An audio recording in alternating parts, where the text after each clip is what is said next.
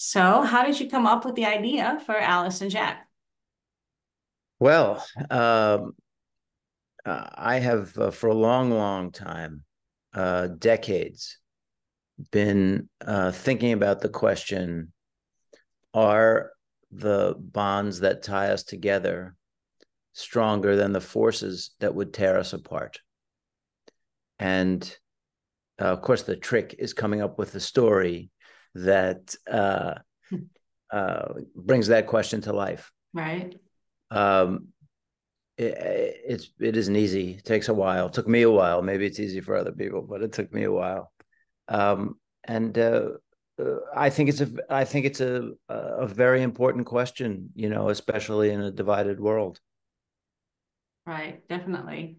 And when did you first start writing in general? Have you been a writer your whole life? Uh, it, Pretty much. My first job out of college was as an advertising copywriter, Oh, and I did that for 7 years before, and wrote my TV and film scripts at night.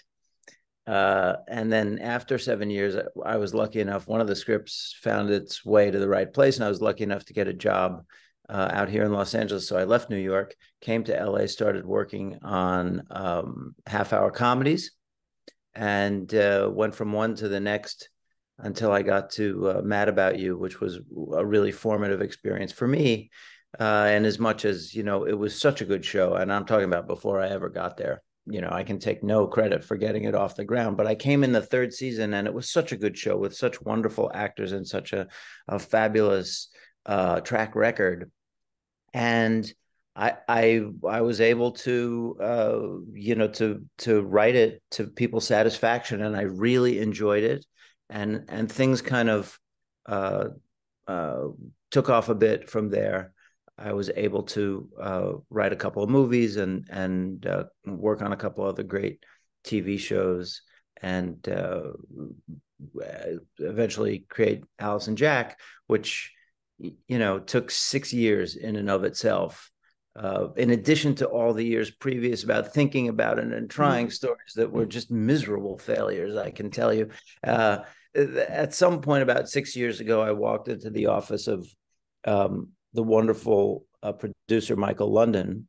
You'll know his work from Sideways and The Visitor and Trumbo and Smilf. Lots of fantastic work. And I said, "Here's what I think I want to do. What do you think?" And he loved it. And so I wrote the first one, the pilot, and the last one, and then I wrote a story document for the story that took place in between. And this is what we sent out to actors and to buyers.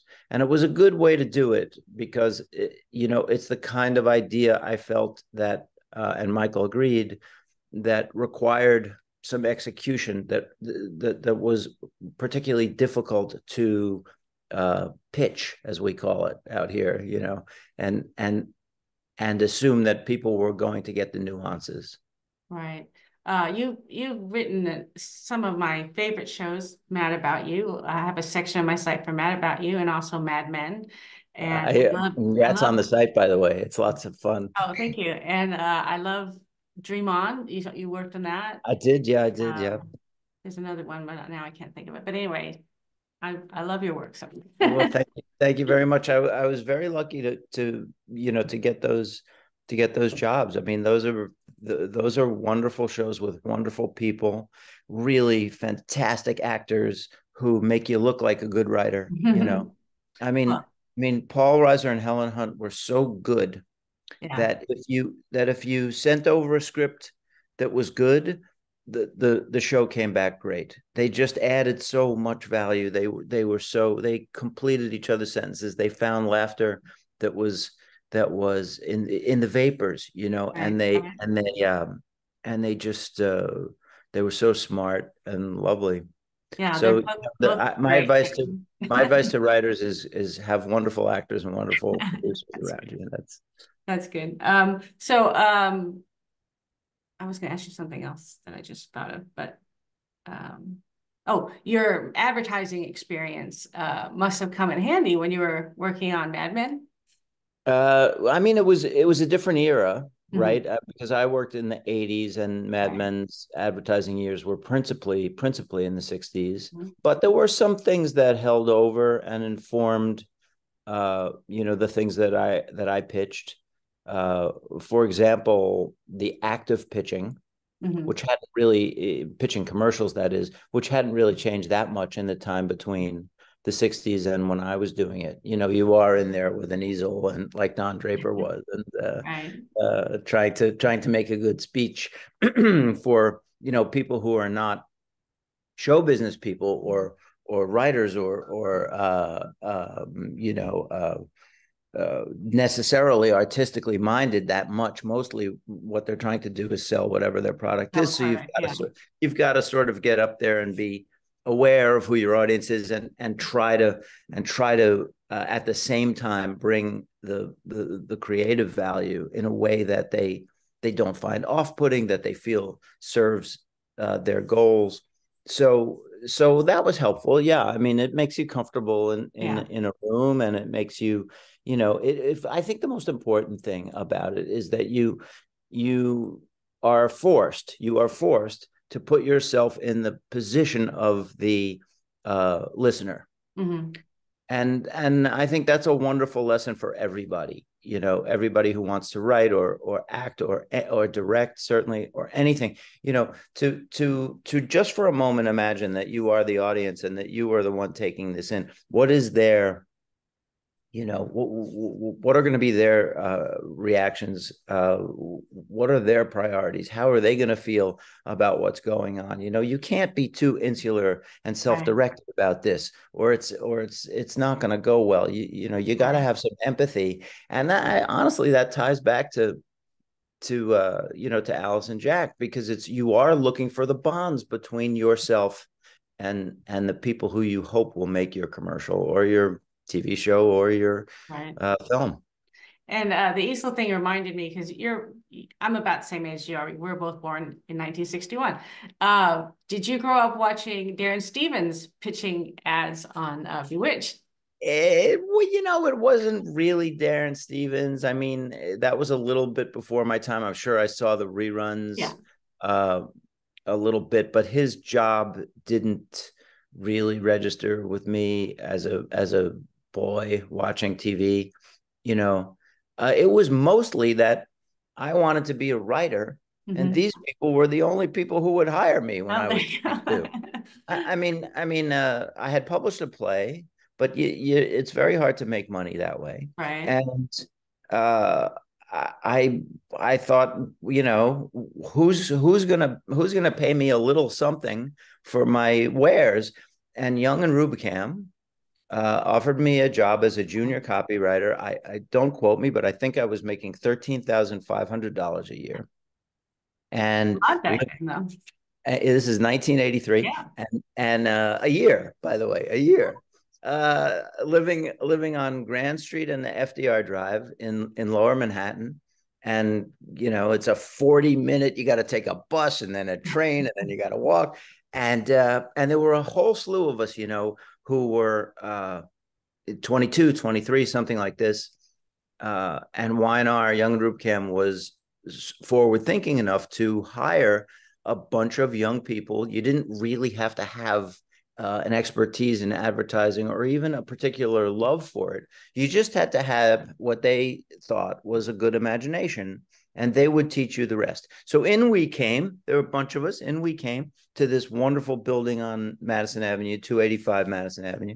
And I think it was 26 stories, and we all knew each other. And before long, we all knew almost everyone in the building, it seemed. I mean, you would travel the floors to see your friends. It was sort of like college. It was like a vertical campus.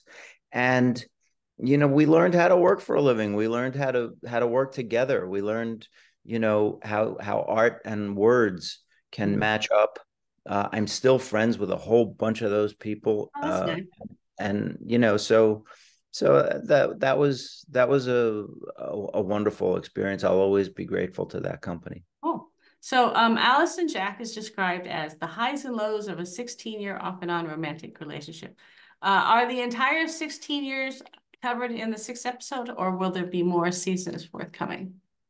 The entire years are covered in the Okay. first season. I watched part of I watched the beginning and I haven't had time to watch the rest yet. Just I would have normally, but they didn't tell me about the NBT yesterday, and I'm Oh, I'm so sorry. Well, okay. how far in are you? I think I watched the first episode, and that's it. Sorry. Okay, so you got a long way to go. I hope you Yes, I like it. do. Call Okay. me back and tell me if you like it. I All hope you like right. So tell us about how you cast the two stars, Andrea and Domino. it. Andrea and Donal were my first choices from the very, very, very beginning. And you never get your first choices, Suzanne. I mean, never. You Right. just never do. But we did this time. That's great. I couldn't believe it. It was science fiction that they both said yes, but Donal wasn't available right away. Andrea said yes in the at the start of our search for production and a platform, etc. And Donal was busy, so we had to wait a little while before he could say yes, but then he did. And I never thought about anyone else in the role because they have such wonderful voices, Mhm. and they they create music when they speak, and they're wonderful listeners. And I knew that a lot of the story would be played on the face of the person who was receiving information. Like we said a moment ago about the people that you're pitching to. Sometimes the way to tell a story is watching someone take things in rather than deliver them. And to me, sound and dialogue are music. I Mhm. think Sure. I think the sound of dialogue is a greatly overlooked element of moving picture work, both in television and in film. I think it has a melody and a rhythm that is as important as anything else in the piece. And I knew that they were wonderful at that, just wonderful at that. Originally the story was set in New York, but had it been set in New York, I would still have wanted Andrea to speak in her wonderful Geordie accent, and Donal to speak in his wonderful Dublin, and I would have written a backstory as to how they got to New York, because there is something just so gorgeous about it. Yes, to an American ear, Americans love accents. I understand that. But even within that context, these people are remarkable speakers, remarkable listeners, so expressive with their faces, able to deliver so much subtlety. And by the way, really funny and smart. And, I think uniquely able out of 8.1 billion people on Earth to deliver the characters that I had in my head. So I was absolutely thrilled. I couldn't believe how this was going. And the show aired on Valentine's Day in the UK, and it airs here March 17th. What kind Yeah. of reaction did it get in the UK? Well, I don't know. You'd have to check with them. I mean, there was a lot of lovely stuff written, and it's I'm still sort of sifting through it. I try not to pay too much attention really, because I think it's sort of stressful and difficult for anybody to study those things. I Yeah. try to just believe in quality and hope that the people who write about it agree with me. And I think the more that people see of this particular show, since it is a serialized story, a story Mhm. that you really do have to follow through to Right. the end before you really know what it is. Right. I think I can say, Right. I think the more you watch, the more you understand, and the more you understand, the more uh, informed and authoritative your reaction can be. So I hope that the people who write about it, both there and over here, watch it all the way through. I know they're very busy and everybody's doing their best and they got a lot of things to do, but I hope that in this case they watch it all the way through. Okay. And you're also a writer and executive producer of Extended Family on NBC, correct? Yes, yes, And are you yeah. still working on that now? Well, we just finished our production Oh, run. We're still in editing. We're still in post. with the wonderful John Cryer and Abigail Spencer and Donald Faison, and the brilliant creator of the show, Mike O'Malley, with whom I've worked twice in the past. Once on his show Heels, which I just adored, and once on his show Survivor's Remorse. Both of those were on Stars. And Survivor's Remorse, which was a comedy in the 20-teens, late 20-teens, middle to late, was a phenomenal experience. So anytime Mike calls, if I am upright and breathing, I say yes. He's a dear friend and a real genius. You would know him also as an actor from I've watched his series, many of his series, and I watched Heels, and I was in the Stars TCA for that. So I've seen him, and yeah, he's really good. He's a multi-hyphenate Definitely. He's fantastic at this. And he basically, the project came about because he called and you answered and said yes, or what? No, he created the project first. Right. It's No, loosely. I meant it's how did it loosely. come about for you? Oh, for me, yeah. He called me up. He said, "You want to read this and tell me if you want to work on it?" And I said, "Yes, absolutely." Okay. And so, but he had already done the heavy lifting at that point. He had already written the pilot, and John Cryer had loved it, and it already had a home. So, that's just wonderful when that happens. I mean, when the phone rings and you have a job, and you're not only do you have a job, but you have a job with people like that. Yeah. And I'm sorry, I interrupted you. You said it's loosely based on.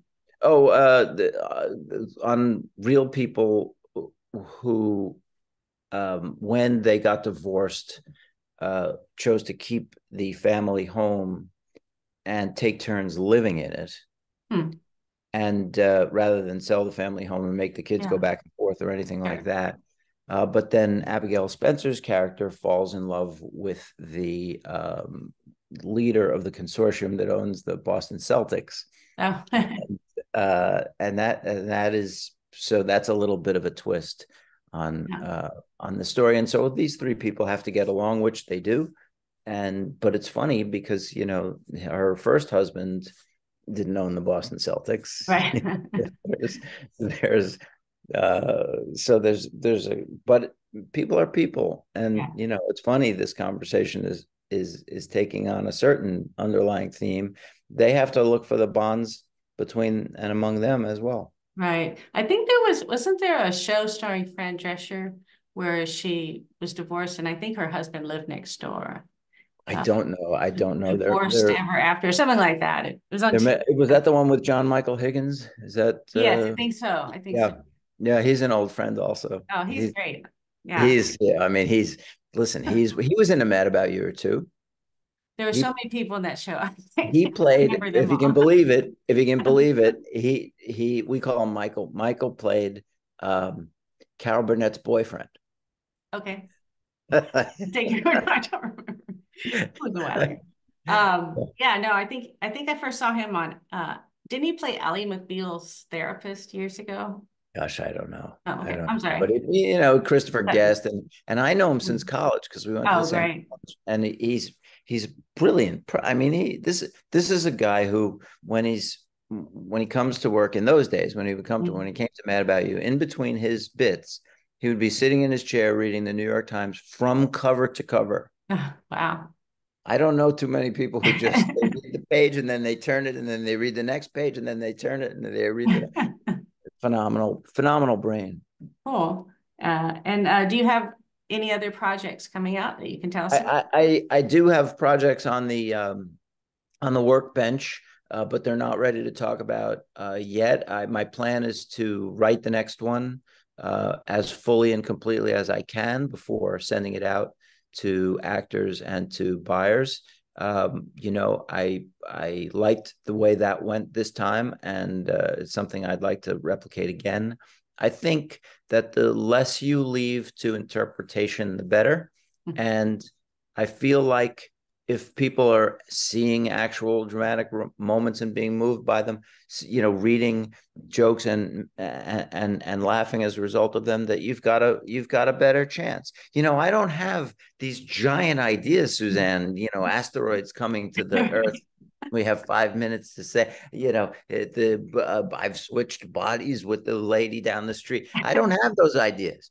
My ideas are small, and they rely on nuance, and so I think it's worth it to spend the time writing the scripts and give the people a polished version of what you're talking about, instead of trying to talk about it in a forum like this, because let's face it, most of the pitches are on Zoom now. Yeah. And I think it's important to put your best foot forward. And here's the other thing: you create an asset, right? So if it doesn't sell as a television show, maybe it's a novel. I will have done the hard work. Right. Sure. That makes sense. I know the story. I know what happens. I know where it happens. So maybe it was meant to be a novel. I believe in, especially as you get a little older, trying to create actual stuff rather than discussions about stuff. Right. That makes sense. I just thought of another question because of what you said. It sounds like maybe you were influenced quite a bit by Matthew Weiner of Mad Men. Well, this is, I mean, the phrase is look, the phrase is used a lot, but he is a generational talent. I mean, he is a fantastic writer, and not just a fantastic writer, but a fantastic producer. He knows in his mind exactly what he wants to see, what he wants to hear. When he sits with that page, stuff comes out that he is the only one on earth who could write.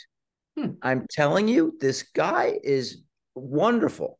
And so just being around that, just being around the quality, the attention to detail, the exquisite knowledge of what one is trying to do was fantastic in terms of influence. Because all you could say to yourself is, gosh, I want to be that much in command of my own subject. I want to be, that completely sure of what it is that this show should be saying and how it should be saying it, and where the line is between, saying enough and saying too much. I mean, this is every job is an education in one way or another. Every project is an education in one way or another. And one of the things you have to do, and it doesn't matter if you're an actor or director, writer, executive, anything, is pay attention to those bits of education, because it makes you better next time. And that was a great example of that.